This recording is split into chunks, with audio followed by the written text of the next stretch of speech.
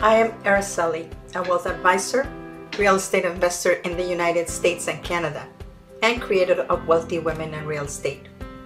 Every week, I meet with Colette, a real estate broker and a real estate investor in Canada. We come together to talk about all things real estate investing and how to increase your wealth. Join us. Welcome everyone. This is Araceli, Transition Wealth Advisor and Real Estate Investor in the US and Canada.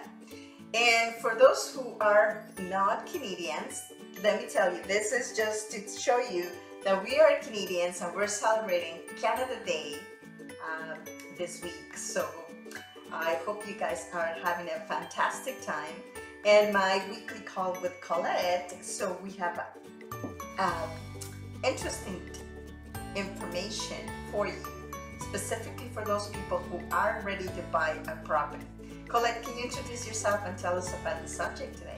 Of course. Hi everyone. My name is Colette Raba. I am a residential real estate broker in the GTA. I like to work West End, and as you know, I'm also an investor, and that's why Araceli and I love to talk about real estate and finance and how they work together. And today we're talking about 4 things sellers specifically should look for in an offer. But before we get started, I would like to remind you all to please subscribe, like, ask us all the questions that you have. That we are here for you. We want to give you content that you really need and you like and you can actually use. So please don't forget to like, subscribe, all that good stuff. And are you ready? Are you ready for this? Okay, great. I'm going to share my screen and then we're going to get started. So give me 2 seconds. Let me get my techie hat on so I know what I'm doing. Can you see my screen? Yes. How's that? How's that? How's that? I get all of the full on right in the screen. Are we good? Yep. Okay, yes, and happy Canada Day, everybody. I know Americans seem to be a lot more, you know, they love their country and be more, what's the word I'm looking for? Patriotic. Patriotic, yes. Sorry. It's terrible. I love being Canadian. I wouldn't change it for the world. I know our countries, we're neighbors, so we have to get along, right? Absolutely. Anyway. Plus, we love the US because I invest in the US and it is amazing to do that, to be able to do that. So we're very fortunate that Canadians can actually do that as well. Right. So, and when we call ourselves American, we are also American because we're in North America. That's correct. so we're all friends, right? So let's go. And these things, whenever we talk about real estate, it also is very similar to the US. So the verbiage might be a little bit different, but otherwise we have a lot of commonalities in the way real estate works in Canada and in the US. So if you are American and you are watching this, obviously these things make a difference, or they hold true in the US as well. So let's get started, shall we? Yeah. Yeah, so 4 things. So why I wanted to write this about the 4 things sellers should look for when they get an offer on their sale of their house. It's important because we talk a lot about buyers and what buyers should ask sellers, but we don't really, I find that there's not a lot of information out there for sellers. But it's very important that you have this is not one of them, but really to have your own representation as a listing agent, as the selling agent. You should be very confident in that person to know that they're there for you, and they should be able to ask or answer all of your questions and keep you safe with paperwork, with the whole deal, even after the deal, to make sure everything goes very smoothly. A lot of the responsibility of these things that we're going to talk about have to do with your agent as well. You don't need to make these decisions on your own. If you're unsure, you should always ask the agent, your representation, your representative, to answer all these questions. So let's get started. So basically the 4 things I chose just to keep it nice and simple. It's more than just the purchase price, because everybody, as you know, says, oh, I got, $5 billion over asking. Okay, that's great. but you know, there are other steps there too, right? So it's not just about price. So these are a few things that I find are very important, and I talk to my clients about it too. So item number one, you want to take this one because you are the finance lady. Yeah, so let me just move our faces out of the way so I can see what's going on. Sure. So obviously, the first thing that most people take a look at is their finances, or they should, for sure. Because the more you are prepared, and this is not only about the financing, but also about your credit, because the credit is going to determine the interest rate that you get. If you see some interest advertised by a financial institution, whether it's a bank, a credit union, anybody out there, that is not necessarily the rate that you would get, because it all depends on your credit score. So that's what is very important for you to get all that way ahead of time before you actually start getting on the hunt. And then also to know how much you're going to be saving for your down payment, what is it that you're going to be able to afford, and then start looking for an actual mortgage. If you live in Canada, most people in Canada will buy a property with a mortgage because of the prices of the property.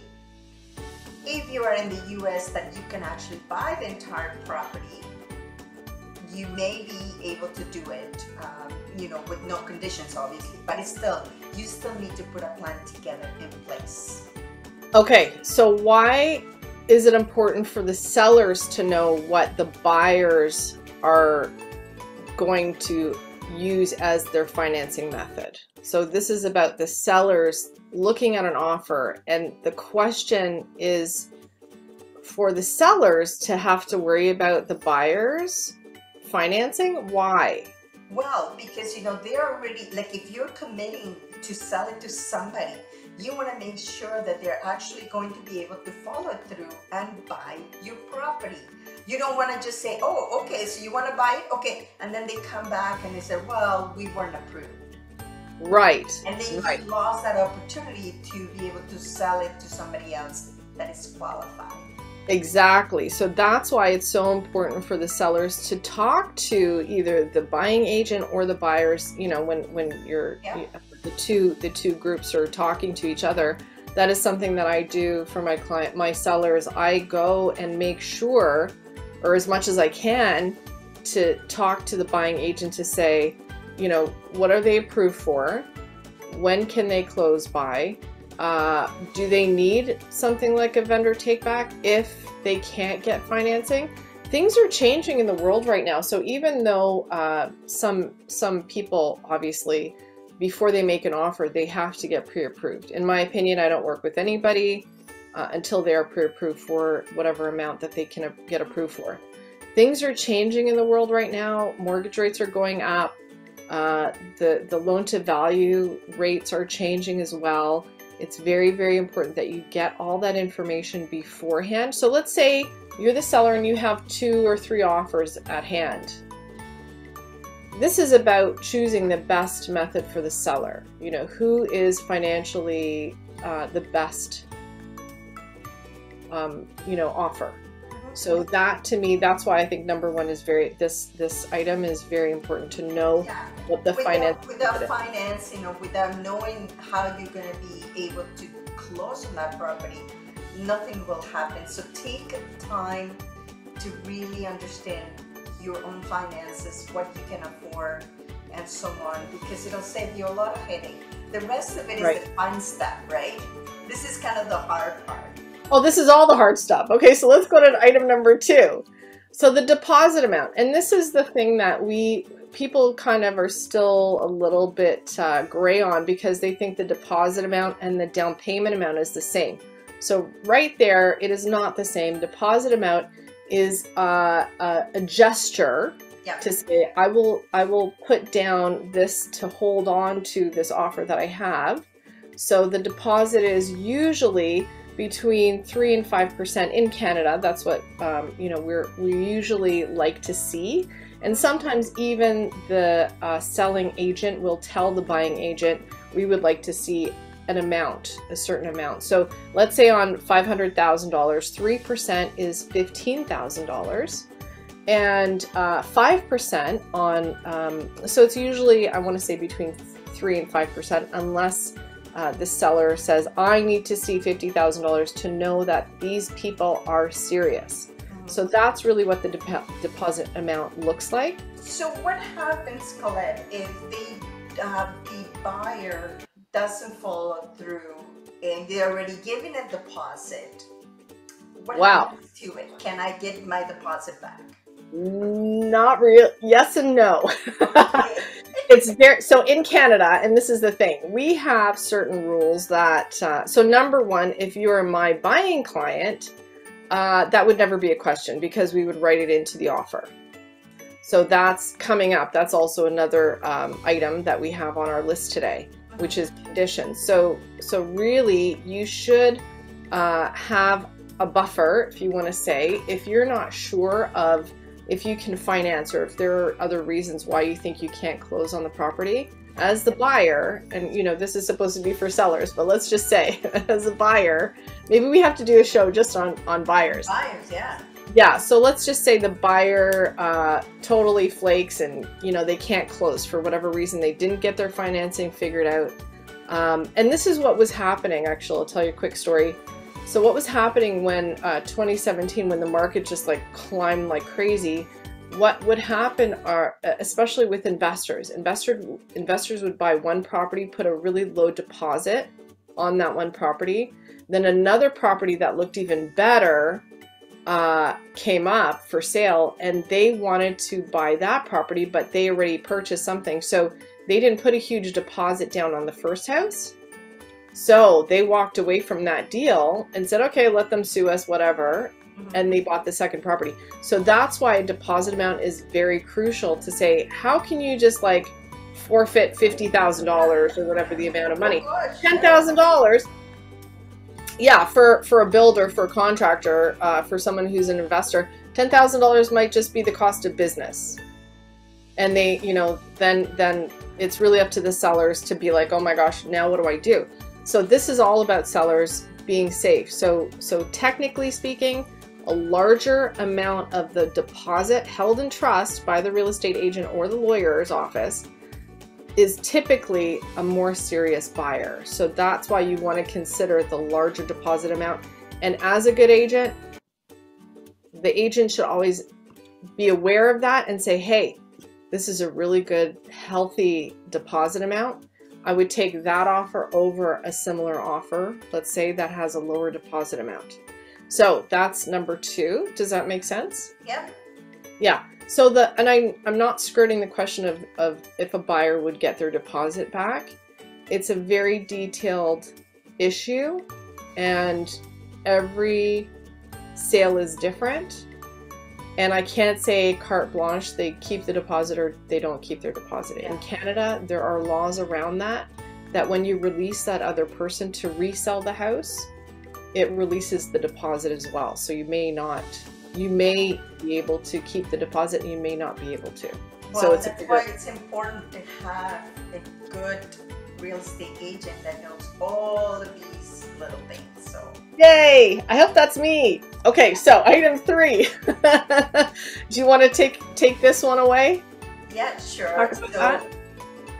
So conditions. So all the offers have lots of conditions, and it's to make your life easier, and it's also it has to fit your own criteria.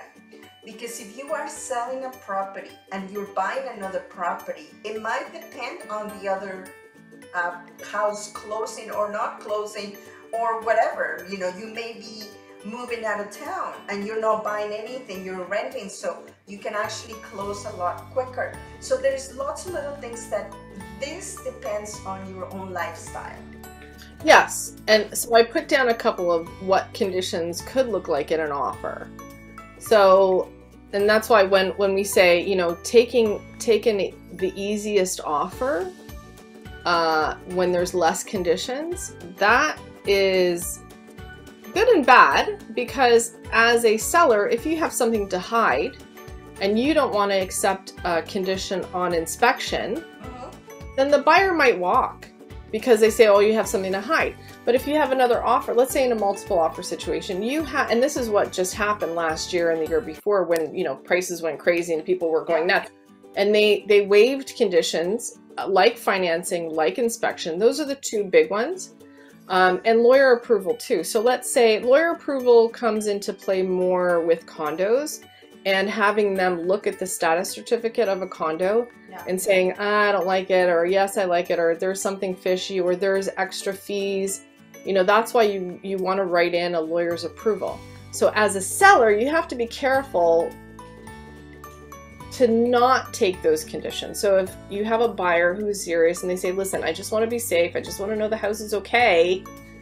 Yeah. Don't cross off those conditions they're asking for. Tell me, Colette, so what happens if let's say in the crazy market like we had in a couple of years, that the inspection is waived, and then you find something that it's going to cost you a little bit of money. So what happens then? So you're stuck with it? Oh, this is a big secret. I don't know if I want to tell you my secret. Oh, I don't know. So basically, if you waive the inspection, you still want to write in visits to the house before closing. Before closing. If you take one of those visits to have an inspector come in with you, that is your right to do that. It's in the boilerplate forms that we use, that a buyer has the right to inspect the property. So in one of your visits, you don't have to say it's a condition. So when you write it in as a condition and you find something during the inspection on that condition, then you can say, you know what, we didn't like the inspection report, we're walking away. So that's a condition. If you had to waive the condition because you wanted to actually buy the house and you were afraid, you still go in with an inspector before closing, and you find something that should have been disclosed. This is where it gets tricky. So if there is a big thing that should have been disclosed, let's say something that you can't see with your eyes, but let's say you bring an inspector in and there's something wrong with the roof trusses, that there's a structural issue. You can go back, now it's a lawyer's issue between the lawyers. Then you can go back to the seller to say, hey, you guys should have disclosed that there was a fire in the attic, let's say, and you didn't. Now either I want to walk or I want you to fix it before we close. And then it gets into a big ball of craziness that you might have to close later. You might have to ask for money off. They might have to get it fixed, and then by the time it gets fixed, the timing might be off. So it's a big ball of craziness. But if you choose to waive inspection and not have an inspector go in before closing, so that you've closed now and then you find the issues, it's all yours. You have to deal with it. You've inherited the problems, and there are a lot of problems that you don't see with your naked eye, and it's that argument of you should have disclosed this and you didn't. So it's a very slippery slope. I never, even during those times of craziness, I would never say waive inspection, but I am the messenger. So you as a buyer, if you want to waive inspection, that's really up to you. But I would never say waive inspection. Other things too, like disclosures. Let's say you didn't realize that the house was designated heritage. You want to renovate the whole house. You want to tear the house down. Ha, guess what? If you didn't know that it was a heritage designation, you can't tear the house down. Yeah. So these are all the things that you want to write down. If you have a feeling like this inkling of like all the other houses on the street are designated heritage, but the seller didn't disclose it, you want to make sure that all those disclosures are written in. So as a seller, because this is what the show is about, seller, you have to disclose all this stuff. You know, don't think that, oh, it's their responsibility to say all that stuff. You could still be, as a seller, you could still be in trouble. If you can't get insurance on the property, you have to disclose that. If there's any stigmas about the property, maybe there was a murder in the house, like, you know, 3 centuries ago, I don't know. you got to disclose that because a buyer will probably find out, and then you don't want to be in trouble as a seller, right? Absolutely. And some of the things are, well, depend on what kind of conditions, but when I bought my first property, I knew, and when I contacted the insurance company, they told me at that time I had some old wiring. Right. And I needed to replace it, and says there cannot be any Novum tube in the house at all before we can insure you. And they gave me 30 days to get all the work done. So find out all of those conditions, because if you need to move in right away, you may not have the insurance until you fix certain things. So was that before or after you closed that you found that out? After I closed. They gave me. Why didn't your inspector find that? No, the inspector find out. I knew before that. Okay, so you knew before you closed. So technically you could have said, if you had a condition based on inspection and they found knob and tube, then you could have said, okay, let me find out who the insurance company is, how much the insurance is, what do I need to do, and then make a decision on if you actually want to buy the property or not. Yeah, there's still a lot of houses with knob and tube, and it's really, you have to make sure that it's all clear. In Canada. In the US, it's a little bit different, right? Yeah, they might be okay with well, depending on the state, so you gotta check on the state that you're in.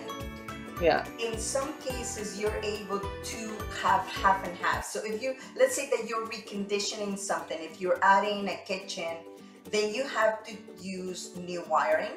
But if you already have knob and tube somewhere in the house, you don't have to recondition that. But you take all of it, that with the particular state that you are investing in. So that right. is just kind of tidbit for the US.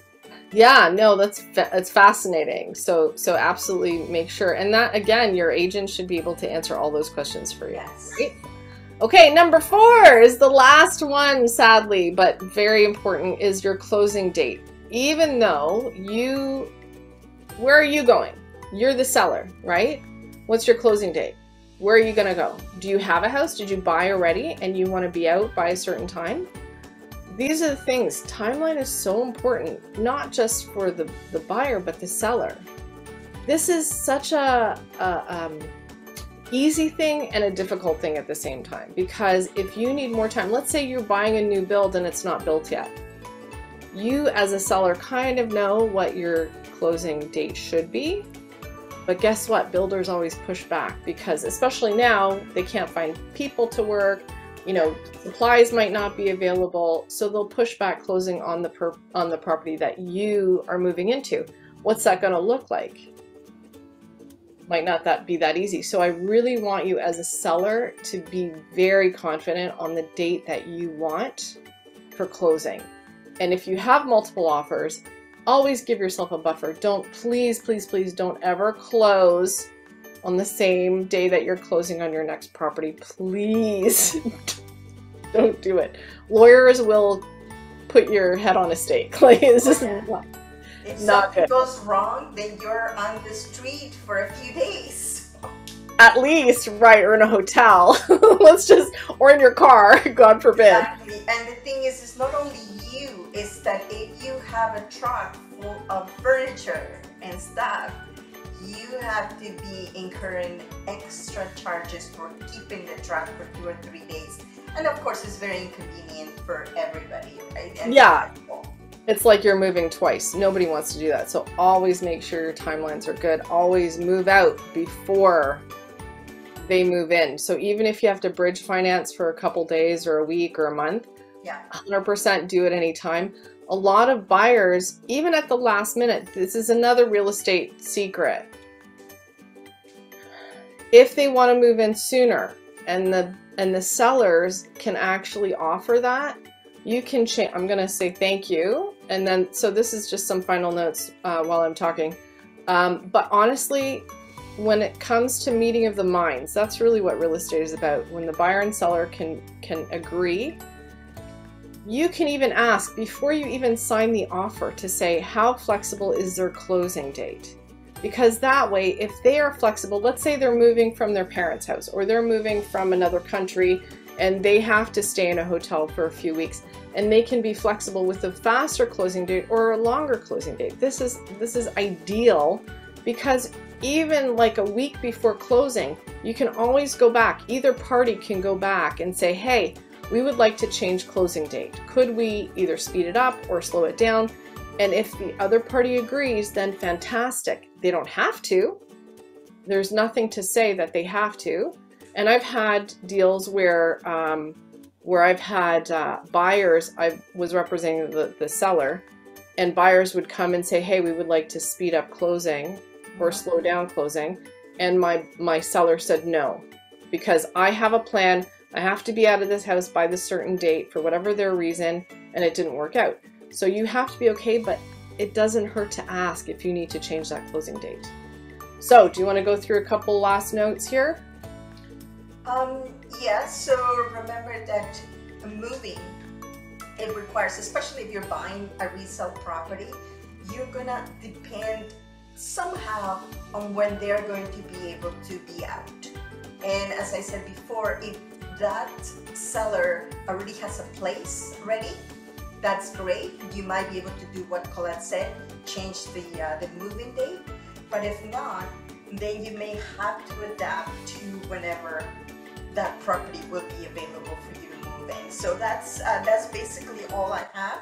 And just so you know, there is always buyers and sellers, and you can match up. That is specifically what it is about this transaction. Not only about how much money you're paying or how much money you're getting for the property, but all of the conditions have to be in place for you to be able to close this property properly. Yeah, and you know, I hate to toot my own horn, but really, your agent should be able to communicate for you throughout the whole process. So even before the other agent makes the buyers make an offer, there's a lot of communication that happens between agents, and if those agents are not on the same page, you'll even know before you get the offer. So yeah. A lot of the times, the buyer wants to please the seller because they want the house. So really, this is something that as a seller, you should be very confident with having the right price, the right conditions, the right closing date, everything to make you happy first before the buyer, because it's your house, right? It's your money. It's your decision, ultimately, right? So to make sure that you feel very, very confident, and you can absolutely get all the conditions that you want as a seller, not a buyer. As a seller, you put it out there saying, this is the closing I want, this is the money I want. You know, if it's not astronomically crazy, out of the norm, you should be able to get all the conditions and everything figured out way before you have to close. Make sense? Amazing. Well, thank you so much, Colette, for putting the presentation together. And if you do have any questions or are looking to buy, remember to get in touch with Colette, but make sure that you also have your finances ready. If you don't, then contact me. So this is all we have for you today, this week. And remember, it's Happy Canada Day, so enjoy. Thank you, Colette. Thanks for joining us, everybody. Have a great Canada Day and a great day. Thank you for being here on the show. Please remember to subscribe and hit the notification bell to get notified when there are more shows available. And if you would like to have more information on how to start investing in real estate, please visit my website at www.aracelihernandez.com. Thank you.